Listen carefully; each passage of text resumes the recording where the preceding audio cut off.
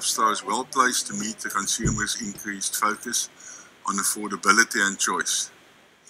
With our diversified product basket in multiple channels, Libstar is well positioned to create tiered brand solutions to cater for changing shopper needs.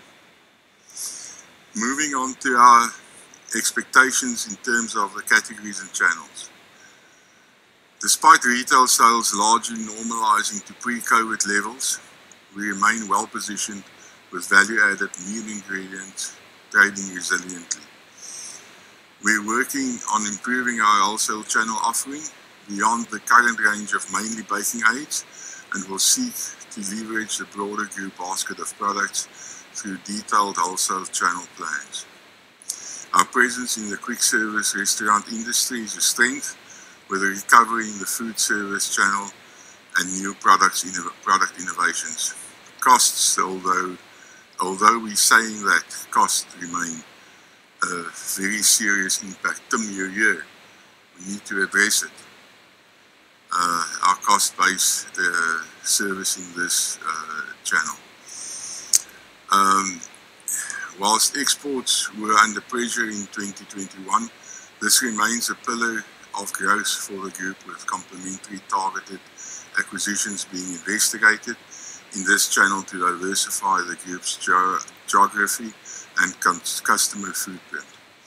Finally, we remain a low-cost manufacturer and partner of choice in the contract manufacturing channel. Spending some time on the trading past post-year-end, the retail channel delivered a strong performance in December, with January and February growth around mid-single digits and on par with growth recorded this time last year. Food service continues to perform strongly. As I mentioned, our presence in QSR remains a strength. Pricing and availability of shipping containers, however, remains a concern. We've seen increasing delays at the start of the year, although demand remains robust, both for imported products and on the export side, if we may qualify. Our contract manufacturing businesses continue to grow as anticipated. If we then summarize the headwinds and tailwinds expected in the coming year, the impact of the conflict in the Ukraine means that the challenges of rising input inflation, supply chain disruptions, currency volatility, and margin maintenance remain front of mind.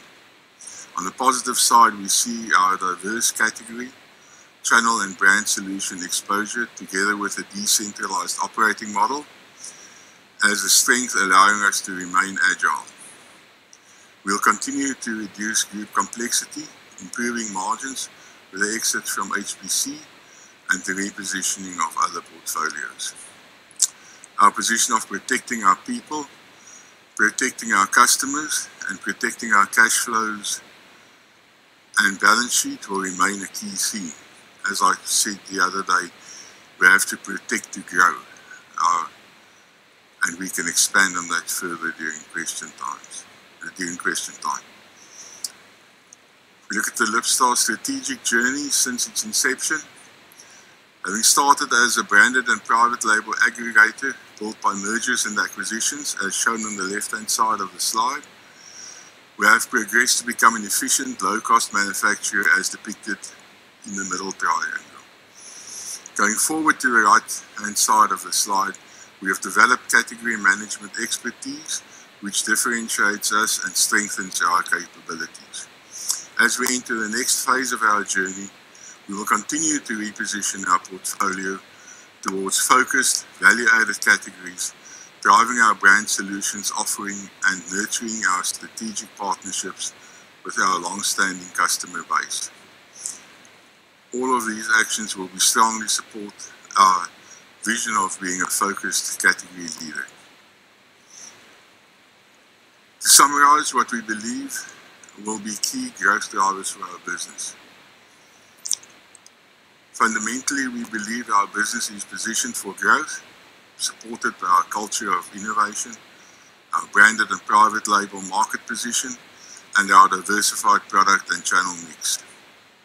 These growth drivers enable us to remain agile and respond to the changing consumer landscape.